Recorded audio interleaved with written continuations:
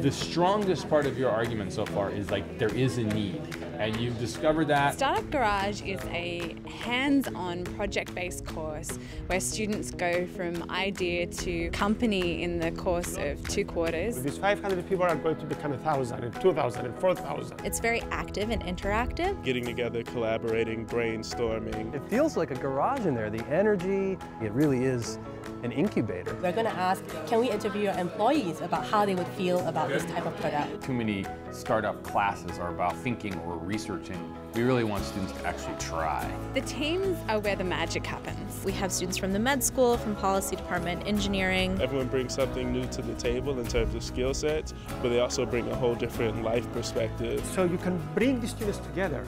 You can give them the framework, and great things can happen. We had done this for 6 months, and by the time we went out and hit the road, we had spoken to a lot of the investors that we went back to and asked for money. Within 5 months, you're ready to pitch an investor. We're 3MD, we're the professional network for physicians, a LinkedIn for doctors, if you will. Real ideas come out of the class pretty much every year.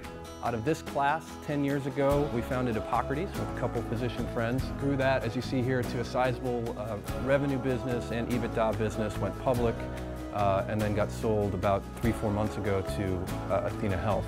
If it hadn't been for the class, providing us the forum, the stage to practice and focus and get feedback, we would have been unfundable entrepreneurs just with another idea. You need to change that mentality, you need to change that mentality. Seeing the excitement, the enthusiasm of the students, seeing them get through the lows and then embrace the highs of the entrepreneurship process, that's fun.